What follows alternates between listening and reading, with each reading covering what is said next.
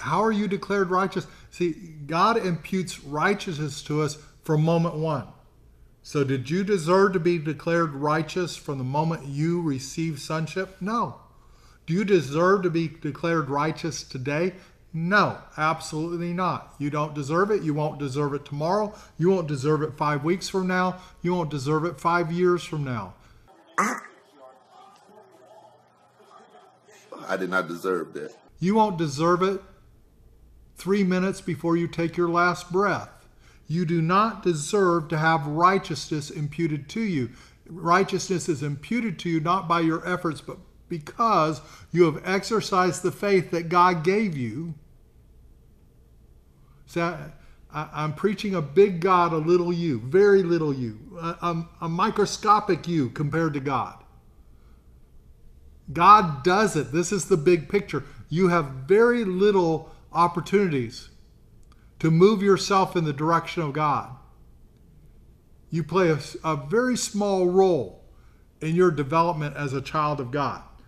But you do play a role because you have to return the ball to him when he throws it to you.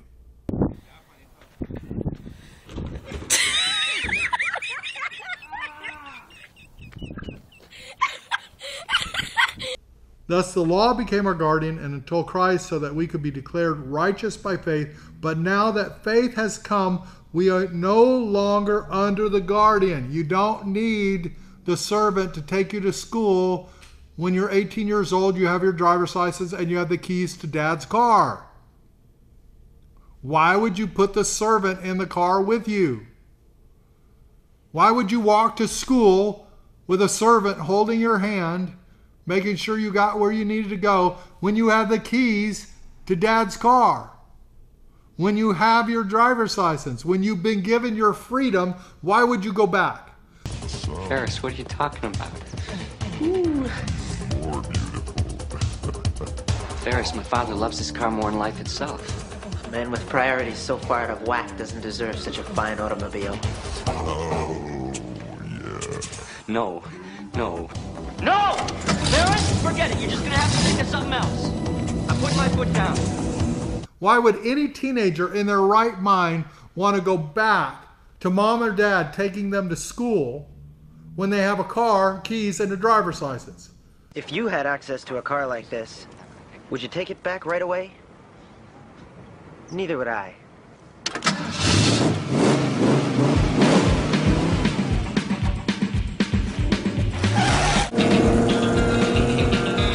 No teenager would do that. Oh, I just don't feel capable of making it to school today, 2 miles down the road in my own car without mom and dad hovering over me. No teenager. So why would you do that as a Christian? Why would you take the wonderful inheritance you've received and sacrifice it on the altar of pleasing some person around you in church? Why would you do that? But Paul is saying the reason you do that is somebody cast a demonic spell on you. Somebody deceived you into this role of allowing the curse of the law to come crushing down on your shoulders. So what we have here again, verse 26, for in Christ Jesus you are all sons of God through faith. For all of you who were baptized into Christ have clothed yourselves with Christ. There's neither Jew nor Greek, there's neither slave nor free, there's neither male nor female, for all of you are one in Christ Jesus. If you belong to Christ, then you are Abraham's. Now, what he does is he transitions from this into chapter 4. I'm not going to read chapter 4 at this point in time. And he talks about adoption. And this is crucial. Now, ladies, understand this. I am a part of the church, the people who belong to God. That's what church means, a people who belong to God. I'm a part of that church. I am submitted into a local church body. I have a pastor. Pastor John Lee at Generations Church is my pastor. I just want to encourage everybody to really finished strong this year with your commitment to the local church. It's very biblical to be connected and committed in a community of believers. I fully embrace the difference of when I'm here at God Loves Kids and I'm the one in charge and I'm leading this ministry, and the necessity to submit myself to my local pastor. I do that. Okay? And understanding that I am a part of that body of believers who are the church, not the four walls, not the building, not the time of the service, but we interact as a family, interacting together, not separated from each other. We are one, and we are the church of God. He calls that church the bride of Christ. Now, I thank God I never had to put on a wedding dress. You know, all this cross-gender stuff, you don't have to worry about me. I know that I would be the ugliest woman on the face of the earth. 426, please. You know, I don't know how Bruce Jenner allowed himself to be so warped by all those females he lived around. Again, let me warn you, if somebody with the last name Kardashian ever wants to enter into a romantic relationship with you, run! You know when I open up my mouth, you're going to have some words of wisdom. Amen, yeah. sister. Amen. Run.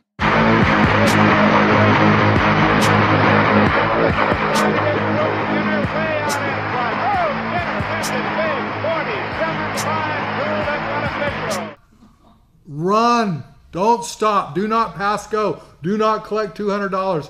Those women have something about them that is just wrong. Okay? You say, well, you're being judgmental. Hey, I got a right to be judgmental, you know? You watch them on TV. Tell me that they're right in some way. I've never seen them be right about one issue in the entire time of any time I've looked at it. They're always wrong. They're wrong about how to live life. They're wrong about materialism. They're wrong about relationships. They're wrong. And poor Bruce Jenner, got emasculated. He had gone through the surgery long before he went through the surgery.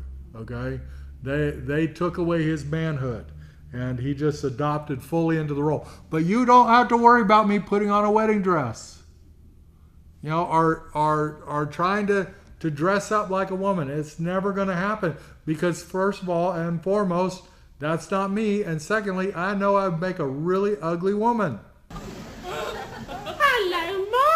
Oh, hello, Janet. How are you, love? Fancy seeing you. How's little Ralph? Oh, don't ask me. It's been nothing but trouble all morning. Stop it, Ralph. Stop it. There's nothing feminine about me. Okay? And yet, God called me the bride of Christ. And I fully embrace the scenario or the scene of being the bride of Christ. And I want you as a woman to embrace being a son of God.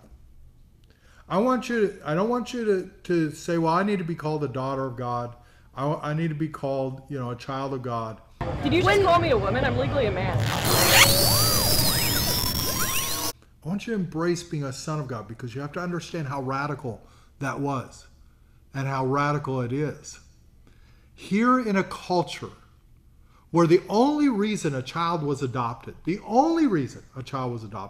is because the father and mother could not have children. They had no one to leave their inheritance to. And so they took a servant that they had fallen in love with, or a slave that they'd fallen in love with. That person had been in their house since childhood, and they adopted him as a son. They wouldn't adopt a girl because a girl couldn't do this. So adoption was never available to females in this time.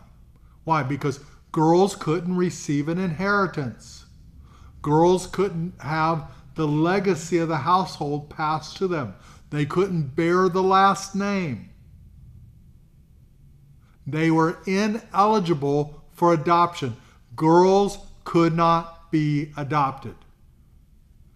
And in this culture, the slave or the servant was adopted, made a part of the family, and at that moment had full access to all the resources of the household he was adopted in.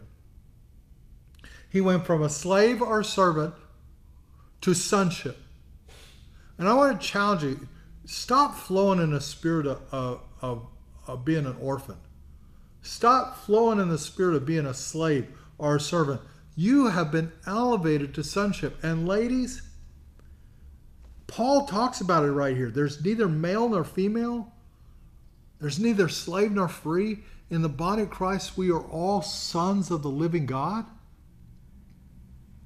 And by becoming a son, by hearing the voice of the caller, by turning his direction, reaching your hand out and receiving his hand,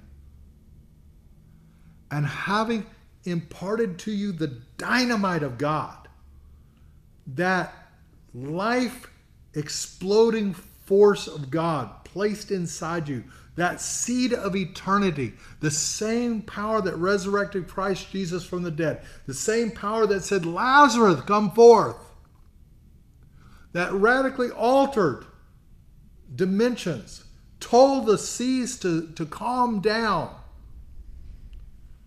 brought forth a fish with a gold coin in its mouth, fed 5,000 with a few little loaves and fishes. That same power dwells in you. And is, may I say, fully capable of changing you, fully capable when you're focused on him, when your eyes are on Jesus and not sin, when your eyes are on Jesus as your life-giving force, not the law, you will exceed the law. You won't obey the law, you'll exceed it. I mean, Jesus was really dangerous. A belief in Jesus takes the law and adds jet fuel to it. And how are you going to obey him without him? How are you going to walk this thing of faith without being empowered? How are you going to do it without being in a life flow? How are you going to bear fruit without abiding in the vine? I can yell at a tree all day long. It's not going to give me one extra apple.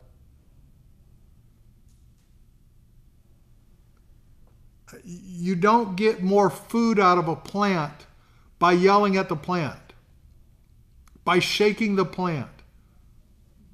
You get more food out of the plant by making sure that there's life in the soil. And then that life in the soil is transmitted through the root system to the plant, and the plant's life force brings forth fruit. You want to obey God? Stop looking at the law and start looking at him. Take on his nature and image, and you will be in obedience. You will be fulfilled in the things of God. You will completely fulfill the law of God. You'll walk out all things that are God's nature in your life if you're anointed of him. And if you fall short in areas, it's because you have not fully received sonship in your life. You've not fully accepted the blessing of God operational in your life. You are operating in the spirit of an orphan instead of the spirit of a son. And ladies, you are a son of the living God. You, at this moment, at this apex of Scripture, God takes the very apex of the gospel. As he's outlining, as he's defining it, as he revealed it to Paul, he takes that moment to say, you are co-equal laborers in the vineyard. I am raising you to a place of dignity that was not being given to you by culture. I am raising you a place of equality. I am raising you to a place of neutrality. Under me, God was the first one to pay women the exact same wage as men. He was the first one to treat women equal to men. So here's the deal. I want you to understand that as we proceed, I'm going to come back to this issue of sonship. I'm going to come back to the fact that God has adopted you as a son or daughter of the living God. And I'm going to dwell on this over and over again. And someday we'll be finished with the Father series, and I'm going to teach verse by verse through the book of Galatians. We're gonna look at some truths from Mark, but again, I want to keep circling around this. This is life-giving. This will enable you to maintain your sanity in church. Oh yeah, she's gone. This will enable you to defy legalists when they come at you, and anytime someone tries to correct you, you need to ask yourself: does that person know me? Do they unconditionally accept me? Do they unconditionally love me? And have they met any of my needs? Because if they don't do that, they're not qualified to really speak into your life. They're just blowing off hot air. You know, I had a situation recently where I was corrected by a couple of people. They had no clue what they were saying, you know, and certainly the one thing you don't want to do is correct me without all your facts in line. Because if I want to, I have the intellect and the ability to argue. Listen, I was paid to argue for years. I did 600 interviews in 1 year. I was on Phil Donahue, interrupted him at least 9 times on national television. I know how to argue. I know how to make my point. I know how to set people straight. I walk in grace with people. I try to lovingly minister to them when they bring legalism my way. But if you want to exalt the law in any way, shape, or form, if you want to give credence to the law in any way, shape, or form, particularly law that is man-made, you have to obey them all perfectly, all your life, without exception, in order for the law to save you. Can't be done. From the moment of conception until you end your life, you have to obey every single law. You don't even know all the laws. Face it, believer out there, you may have been believing for 20 years. I guarantee you cannot sit down and write out the 600 statutes in the Torah. I don't like where this is going. Stop! Stop! No! Please. Very few people could do that on the face of the earth. Maybe some Jewish people who have the Torah memorized by heart could, with painstaking ability, figure out which one of those 600 need to go on the list.